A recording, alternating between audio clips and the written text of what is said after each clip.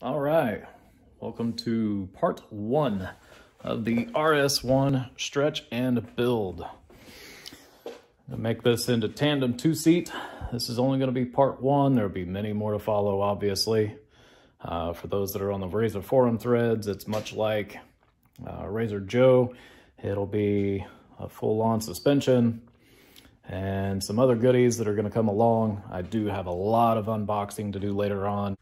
So right now it is roughly 7 o'clock, judging by the clock on the wall. I'm going to try and go at it for 1 solid hour. I will do, obviously, a time lapse. That way it speeds up the video. But let's go ahead and get some tools and start stripping some plastic. Or, for lack of better terms, let's get naked.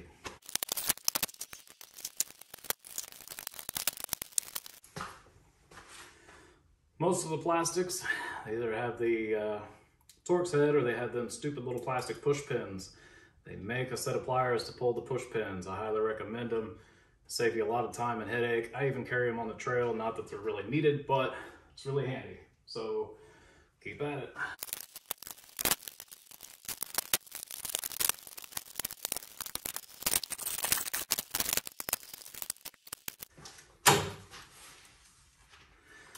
So here's another one that I run. It's kind of, I don't know, it's an in-between. It's a regular rear view mirror when you need it, but I leave it on all the time. It's actually a rear view camera and a front camera. You can record with both of them. I have the actual rear view camera stationed in the roof just above my head. I can actually move it and adjust it. The RS1, if you've never been in one, it's hard to see out of, but even then, even if it's a two-seater, it's nice to have a rear view camera. I think I got this one on Amazon for, I don't know, $70, $80. You can, I don't know which side's up, so this only powers on for a little bit. This is the actual front camera, but it is the full width. It's very nice. It tucks in up into the cage and up and out of the way. Oh, bye-bye. But using these, they're kind of handy. They're cheap, they're replaceable, they're not waterproof, but you know, it's better than some of them that are out there on the market.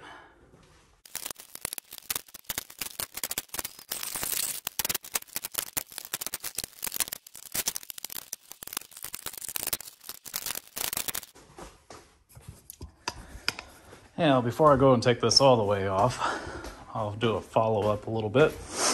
This was the Apache hard case. It's waterproof. I believe it was the 4700, 4800. A little bit of storage space that you have left on this thing. This, with the help of a bracket, obviously I don't have both screws in it, so it goes in there kind of like that. And then once you get it in here, you shove it all the way to the back. Obviously it's crooked because no 2 screws. But then I just took a bungee cord, cut it, screwed it down to it, and then the little bungee cords can come up through the little lock holes, holds it in place. That's basically all of my storage. I mean, I got some of the bags on the inside, but that's all of my tools. The rest of it's a snatch block, toe straps, etc. So get that back out of the way. And you're back to normal. So continuing on. Granted, there's going to be some stuff that you're going to not see on the inside of here and so on, but let's face it, if you are trying to do this and stretch a RZR, you probably don't need to be told how to take this stuff out.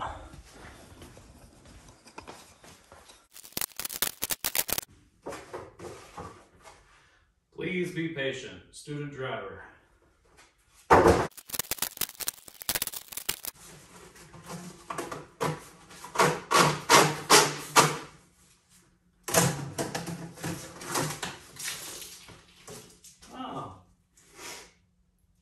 Seems to have been a bit of water in that one.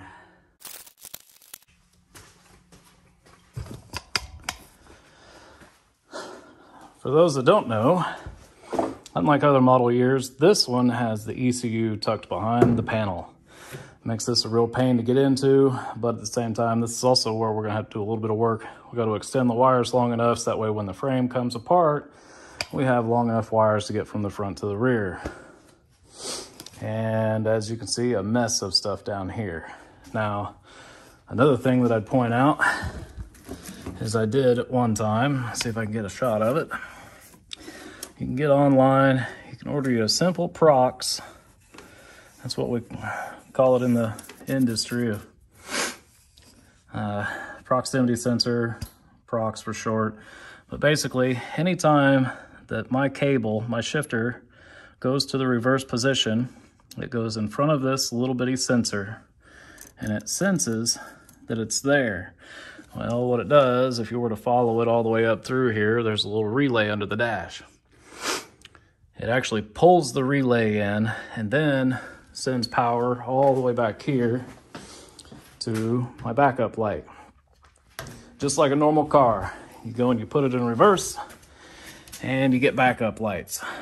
So here's park. It's obviously behind it. As soon as you pull it out and you go into reverse, there's reverse. So it actually senses it, pulls in the prox and then the relay, and then you have reverse lights. Once you go to neutral, it's past it. You don't have them anymore. So on with more building.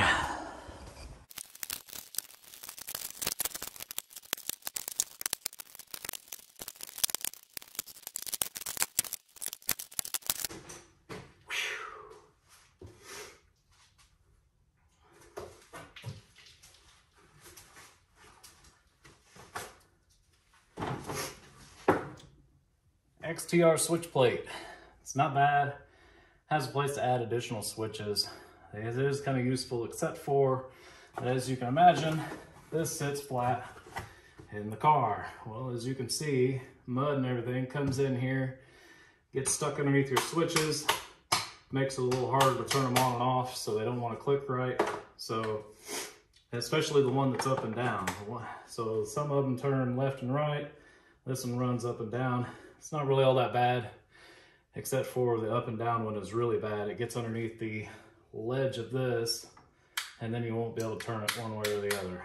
So, good idea if you stay clean. Bad idea if you use a lot, if you go out on a lot of mud and things like that.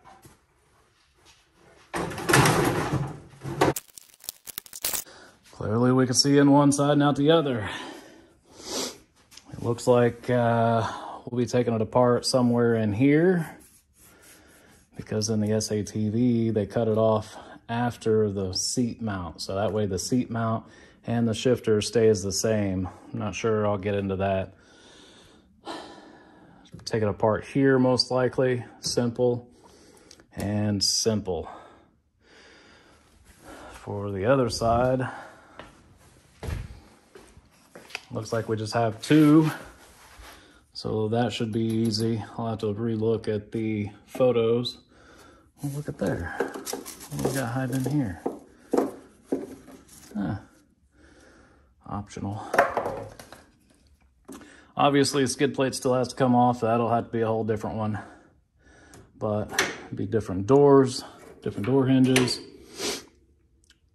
Anyway, not the squirrel. Probably have to cut it in here and in here somewhere. So I'll try to figure out measurement wise, I'll probably take a measurement from here and from here, so that way we have a way to base for the next people that cut one of these apart. I am working out a deal. This is at Sandcraft. I do have emails out to them. So here's the thing. RS1s are not supported in the aftermarket very well because we don't have a turbo. But going through some parts lists and stuff, this has the front differential same as the Turbo S.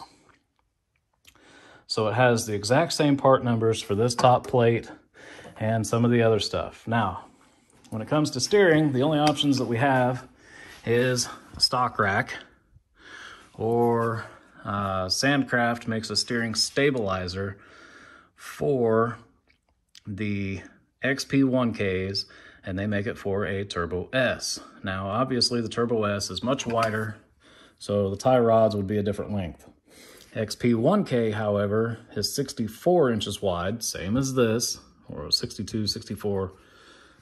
Fix me if I'm wrong.